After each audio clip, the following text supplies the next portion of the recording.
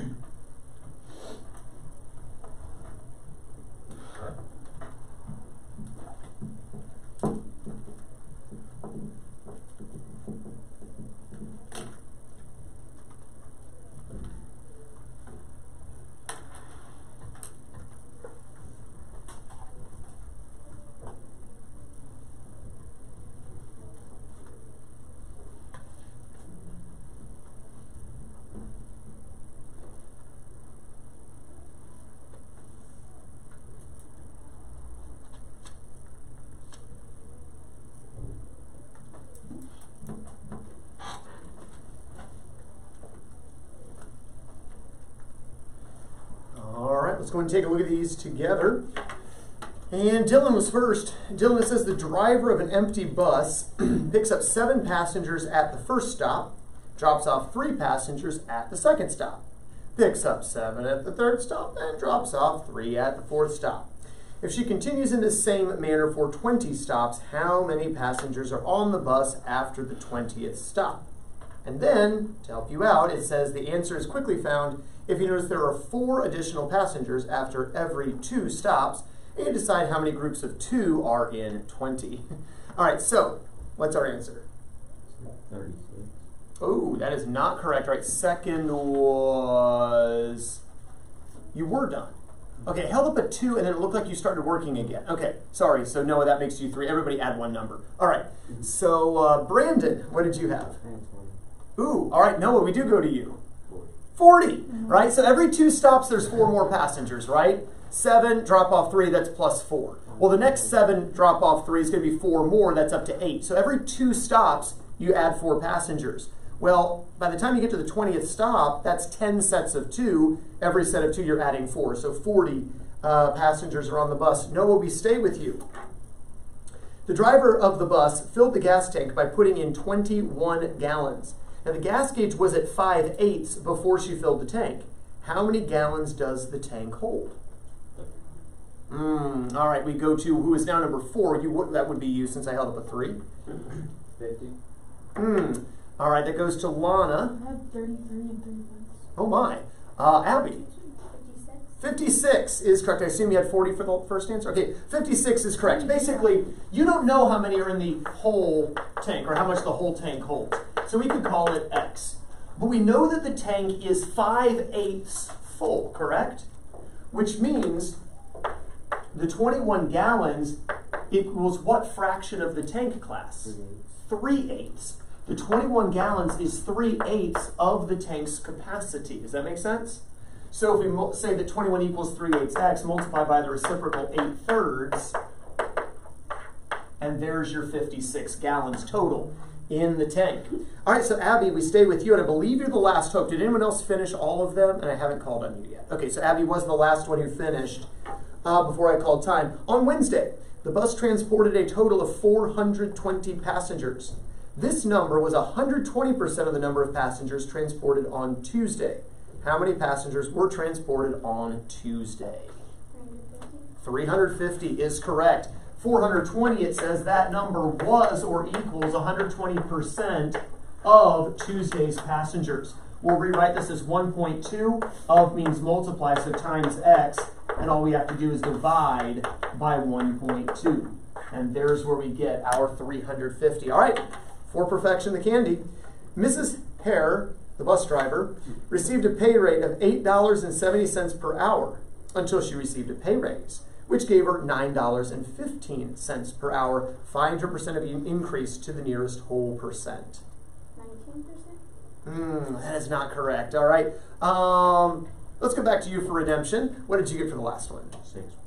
6%.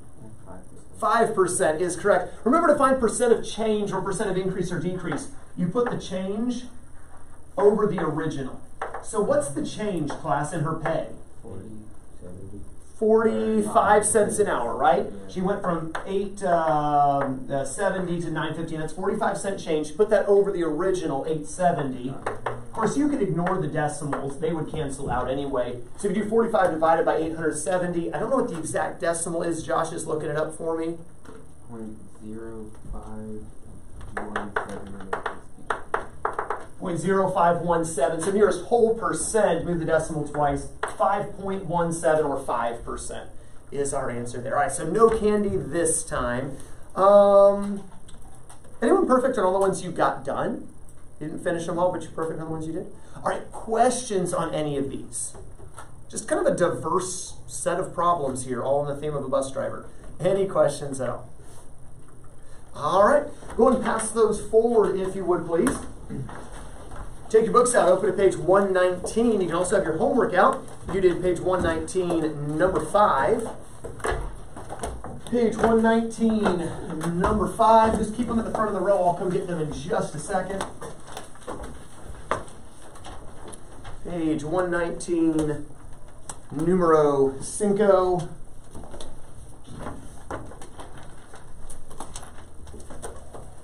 And before we take a look at that homework proof that you did, let's go ahead and review some things from our last few lessons.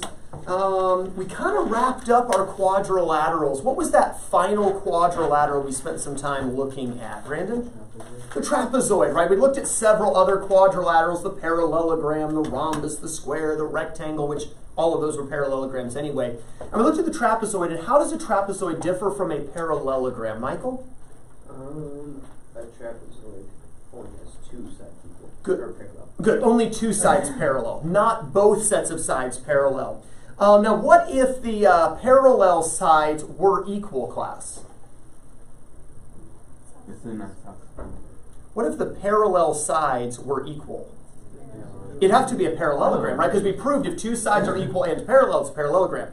But what if the two non-parallel sides were equal? It'd be an isosceles trapezoid, wouldn't it? What do we call those non-parallel sides, class? Legs. And the parallel sides are called the bases. What is a median in a trapezoid, Lana? I was going to say middle, but... It does kind of run through the middle, and when we think median, we always think middle, but how is it defined? I know it's been a little bit. For those watching, we had a 3-day weekend, so cut them a little slack. I can't think of the word. Adam, what's the median of a trapezoid? A parallel? It will happen to be, yes, Bracken?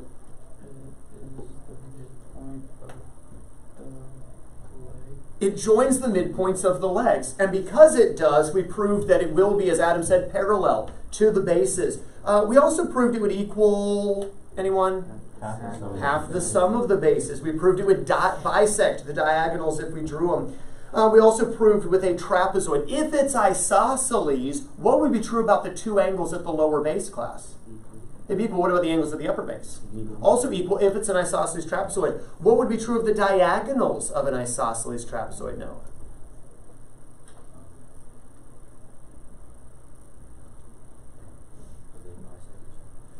Always, sometimes, never, class. The diagonals of an isosceles trapezoid bisect each other. Never, because if diagonals bisect, it has to be a parallelogram. We proved that. Oh. So it can't be bisect each other.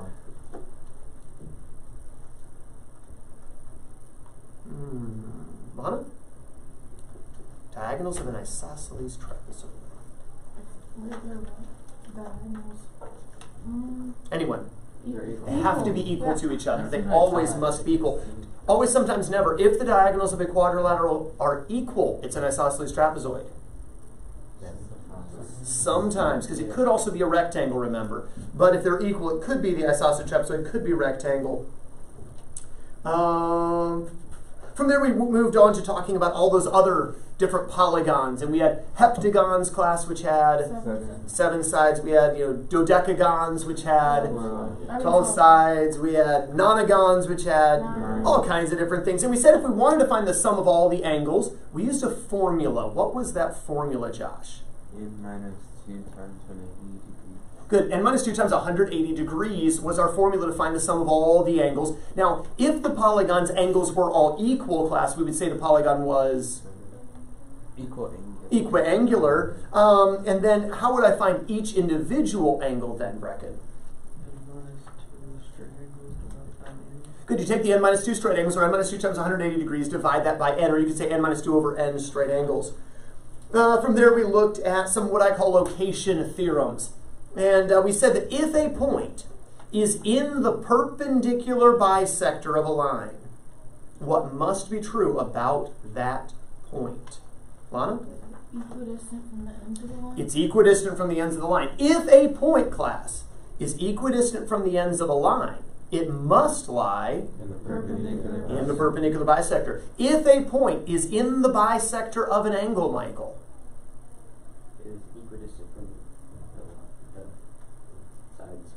it is equidistant from the sides of the angle. In class, if a point is equidistant from the sides of an angle, it must lie in the angle bisector. And once we proved those, That led us to, and granted, a couple of them we just looked at the proof, right? That was already in the textbook. But once we had proven those, or at least discussed the proof of those, it led us to a discussion of multiple lines, 3 or more lines, all intersecting at the same point.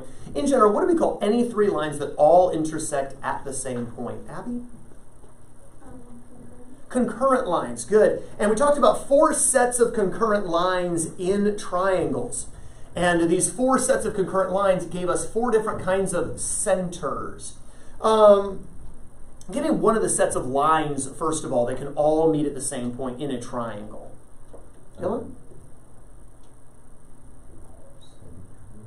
I'm not looking for the center yet, just one of the sets of lines where if you drew all 3 of these, they would all meet at the same point.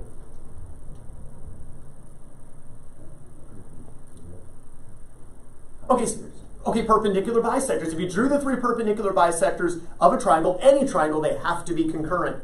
What's another set of lines that if you drew them, they would all have to intersect? Angle bisectors will have to be concurrent in any triangle. That's correct. Another group. Brandon? Altitudes all have to be concurrent in any triangle. And then there's one more set of lines that all had to intersect. We said perpendicular bisectors will be concurrent. Angle bisectors will be concurrent. Altitudes will be concurrent. Medians will all be concurrent. Now, 2 of those sets of lines have to intersect inside the triangle. 2 of those could intersect outside. Which 2 must intersect inside a triangle? There's no way they'll ever intersect outside. Can you think of it? We haven't talked about it yet. Brandon? I think one is angle bisector. Angle bisectors will always fall inside the triangle. They have to. There's another set of lines that always fall inside. Perpendicular bisectors? No, in fact, we looked at an example where with an obtuse triangle, the perpendicular bisectors fall outside. Altitudes could also fall outside in the case of a triangle like this, because this altitude, of course, is there. But let's see, for this altitude to be perpendicular, you'd have to have an extension. And then for this altitude to be perpendicular, so you end up having these extensions here where the extensions would all end up meeting. So here, no, altitudes could fall outside. Said angle bisectors fall inside, perpendicular bisectors could fall outside. Altitudes could fall outside, so class, that leaves medians. Medians will always fall inside as well. So let's see if we can keep the centers straight now. What do we call the intersection of the perpendicular bisectors, class? The circumcenter. Because remember, if you do the perpendicular bisectors, every point in the perpendicular bisector class is equidistant from the ends of the line. Every point in the perpendicular bisector is equidistant from the ends of the line. Every point in the perpendicular bisector is equidistant from the ends of the line. And therefore, since this point is equidistant from the 3 of these, you can put a circle around or circum the triangle. We would say the circle, class, is circumscribed, and then the triangle, class, we would say is inscribed. What about the angle bisectors? Where do they meet? Angle bisectors. I heard it? No, not the orthocenter. I thought I heard it. In-center. The in-center, because remember, if you bisect angle, bisect angle, bisect angle, every point in this angle bisector class is equidistant from the sides. Every point in this angle bisector equidistant from the every point in this angle bisector equidistant from the so this point is the same distance or perpendicular to all the sides, so that you could put a circle on the inside of the triangle. Now the altitude, when you think altitude, class, you think perpendicular, right? Straight up and down. What should also be straight up and down, class? Your teeth. So when you think straight up and down altitudes, that's the orthocenter. And then the last one was the medians. We said where the medians intersect is actually the true center of the triangle. We call that point, class, the centroid. And there was one triangle, I said, all 4 of those points, circumcenter, centroid, orthocenter, and center, they're all going to be the same for an equilateral triangle. They will all be the same point. After we talked a lot about that, we spent the last lesson really focused on proofs and how to do proofs. Remember, we had some pages you dog-eared. back before you were gone for a few days, right? And we marked, okay, these are the different ways we prove this, prove that, how to prove the other, and some different strategies involved in proof. We also talked about some different approaches to completing a proof. And we said one approach to a proof is to look at what's given and say, well, if that's true, then this must be true. And if that's true, then this must be true. And if that's true, then this must be true. And you just keep saying what must be true until eventually you hope you end up where you're wanting to go. You hope you end up proving what you're supposed to prove. And sometimes that works. What's that approach that begins with the given and makes known statements until it reaches the desired conclusion? Adam? Analytic. The other one. Bracken? The synthetic approach. What is it, class? Synthetic. The synthetic approach begins with what's given and just makes known statements. The other approach is what he just said a moment ago. And where does the analytic method begin? Not with what's given, but mentally begins with what you're trying to... Solve, or how are you saying? Again, these are different approaches to how to do a proof, how to prove things. Class, analytic method begins with what you're trying to prove, right? What are you trying to prove? And it simply says, well, I could prove this if I could prove this. How do I prove that? Well, I could prove this if I could prove this. How do I prove that? Well, I could prove this if I could prove this. How do I prove that? Well, I can prove this if I could prove that. And it mentally traces a path backward to the given. So, which one starts with the given and makes known statements, class? Synthetic. Which method begins with what you're trying to prove and kind of works backward mentally? Analytic. And of course, you could, I guess, literally work backward on the proof. We've shown that a couple of times. But I said the best way to complete a proof is to do what, Noah? How so? Explain. You said both and you're not wrong, but what do you mean by both? Specifically with the... Good. Start with a synthetic approach by at least getting all the claim statements. Once you get done with claim statements, don't belabor the point anymore. Don't stare at what you've got and be like, well, what else can I prove? Don't worry about that.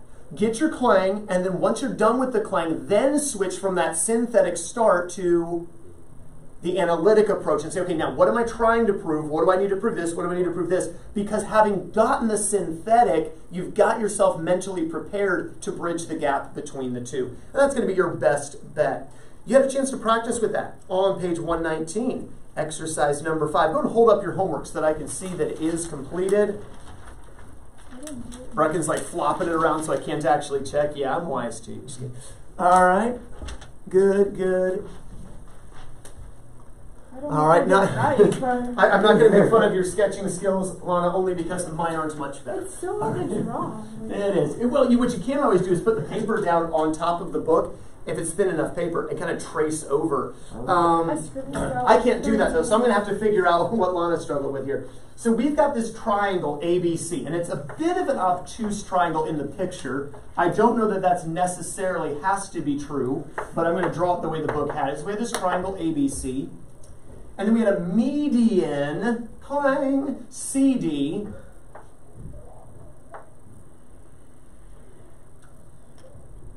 And then we had a line from B that was perpendicular at a point called E.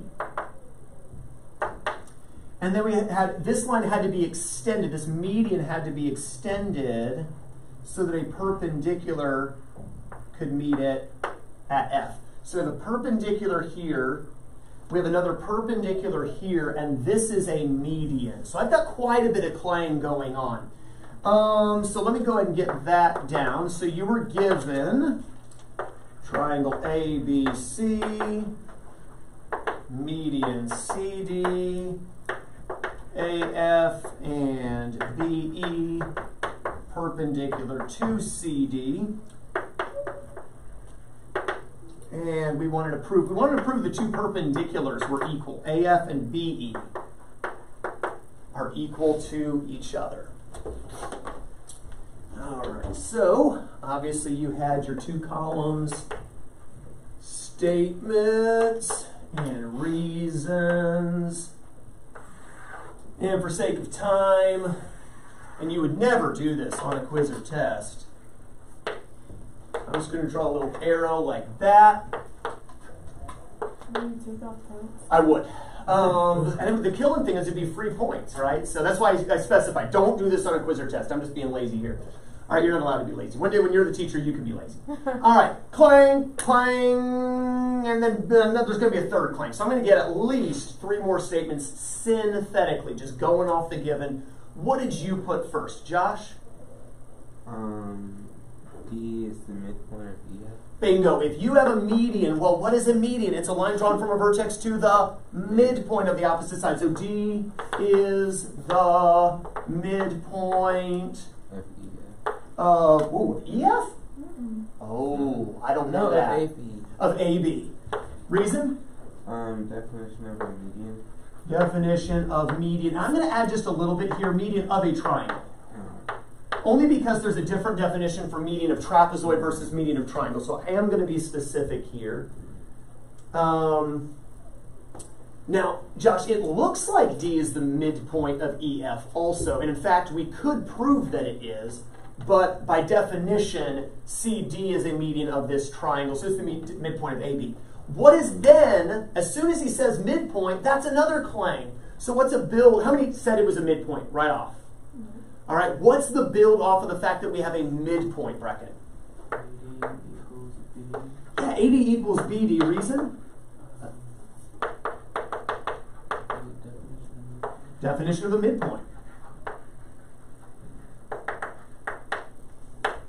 All right, so there's some clang. There's another clang, and this one might have been even more obvious to you. The perpendicular. So what's a clang response that we could have had there, Lana?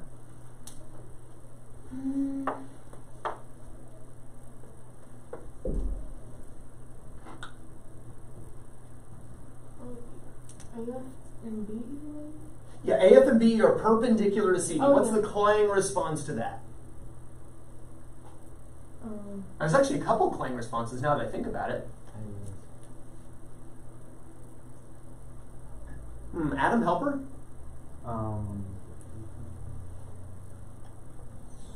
Perpendicular, clang. Wait. Right angles, there you go, Lana. We got some right angles. If they're perpendicular, I got a right angle here, I got a right angle here. I'm going to go ahead and call, well, this I can just say angle F.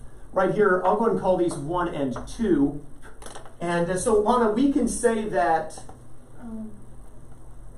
Angle 1 and angle 2. and angle F are, Perpendicular? Whoa, whoa. Well, no, not the lines are perpendicular, so the angles are, equal. No, perpendicular lines form right. right angles. So 1, 2, and F are all Right angles. right angles. That's what we can say. And you didn't have to number them necessarily, but I will. Angle 1, angle 2, and angle F are right angles. Reason, Lana? Really, like, definition of perpendicular? Lines. Yep, definition of perpendicular lines. Now, building off of that, since they're all right angles, class, we could say, anyone? They're all equal. Yeah, I mean, I don't, again, just going synthetically, angle 1 equals angle 2 equals angle F, because all right angles are equal. There is another clang that I didn't initially think about, but I don't just have a perpendicular, which would give me right angles. I have 2 perpendiculars. And these 2 lines are both perpendicular to the same line. Thoughts, anyone? They're parallel to each other. I don't know if I need that, but does it hurt to state it? Not really. Why not say, number 6, that AF is parallel to B? Now, I do know you can do the proof without this statement. At least I'm reasonably certain you can. But it doesn't hurt to say that lines perpendicular to same line are parallel. Which is a quasi-clang in itself, right? Because you need more angles equal, right? You just don't know which angles we necessarily want. All right, let's pause there because we've clanged for a bit. Let's look at what I'm trying to prove. I'm trying to prove that these 2 lines right here, I just said that they were parallel. I want to prove that they're equal to each other. How could I prove 2 lines are equal to each other? Michael? If I could get a couple of triangles congruent and then use CPCTE, which 2 triangles would I like to have congruent here? Lana? Which two triangles, if they were congruent, would leave AF and BE equal? ADF and what? Oh, there's You said triangle ADF and EDB or EDB? yeah. All right. Does everyone see that if I can get these two triangles, ADF right here, the little bottom one, and EDB right here, if they were congruent, does everyone agree these two lines would have to be equal to each other? All right? The question is, what would it take to get congruent triangles? What are some of the ways I can prove that triangles are congruent? Abby? For this, sorry, I wrote blank. ASA, ASA? SAS, SSS, SAA. Now, one of these I can rule out right away, class. Alright. Side, side, side, right? Because if I'm trying to get these two sides equal, you're not going to already have all three sides equal. So let's rule out SSS right off the bat. By the way, could I use right triangle methods? Yes. I could if I took the time to say that because I have right angles, I had right triangles. Because I got the angles equal to each other, though, I might as well just roll with these methods. So it's kind of one or the other. Anyway, oh, noisy kid on the stairwell there. But yeah, so if I say I have right triangles, use the right triangle methods. If I say all the right angles are equal, use those as one of the angles along the way. So I've got at least the right angles equal already. I also have these two sides equal from definition of a midpoint. So you see, I either need another set of angles equal, or I need another set of sides equal. Either of those would work. This is what we call the analytic approach. We're thinking through what is missing to get congruency. Because if I can get congruency, I can get CPCTE. What could I get equal here? I've already got some equal angles in F and 1. I already have equal sides in AD and BD. What other angles or sides could I get equal to get the congruent triangles here? Brecken? If you remember the two angles in that point D. the So vertical call this angle, angle 3 and call this angle 4? say those are equal. Because? The vertical angles are Sure, I could say that angle 3 equals angle 4 because vertical angles are equal. And just like that, I've got an extra pair of angles. Now the question is, with the extra angle, is this angle side angle or is it side angle angle? Noah? Side. Which one? Side angle. Yeah, this is side angle angle if I do it that way. So that's the way I would do it. Could I have gotten, I'm going to call this 5 and this 6. Could I have gotten 5 and 6 equal anyone? yes. How so? They're alternating two angles. If you took the time to say you had parallels, then you could have alternate interior angles equal. In which case, I wouldn't have needed to say I had right angles. And therefore, I wouldn't have had to say those equal, because I could have had angle side angle instead with the vertical angle. So there's a number of ways to do the proof, as long as either through angle side angle or side angle angle, you got it. We're going to roll with the 3 and 4 here, so I'm going to say side angle angle number 8, triangle ADF is congruent to, and now I'm going to look at the lettering. What corresponds to the angle here at A, class? The angle here at B. 5 and 6 corresponds, so I'm going to put the B. What corresponds to the angle at D? D. The other angle at D. And obviously then what corresponds to the angle at F? The angle up here at E. So we'll say BDE is congruent, and we said by doing it this way specifically, that side angle angle. And if the triangles are congruent, class, AF equals BE by CPCTE. AF equals BE by CPCTE. I happened not to use statement 6 at all. Okay, the way we did it, so we should have done it in 8 steps. I could have used this, and I could have said that angle 5 equals angle 6, in which case I would not have needed either of these statements, which still would have gotten it in 8 steps. I think it's about the main 2 ways to do it. How many took about those 8 steps or so? Maybe 9 like I did. All right. How many feel like, even if you didn't do it exactly this way, you did it one of the ways I described? You felt like you nailed it.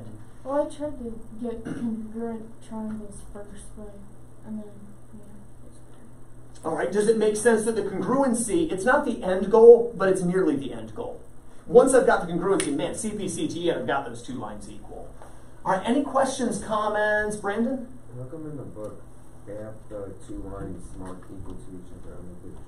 Yeah, that is a bit of an oversight. I think they were trying to help you out and say, hey, you're going to want to get these two lines equal. But you're right, it wasn't given that they were equal. So I would not mark them equal until you've said in the proof that they are. So yeah, on quizzes and tests, I will not mark things equal until they actually are given equal. And very rarely will I give you things equal. Usually you're going to have to extrapolate them equal like we did here. From the median means midpoint, midpoint means equal. Yeah, good question, good. Any other questions, comments on number 5?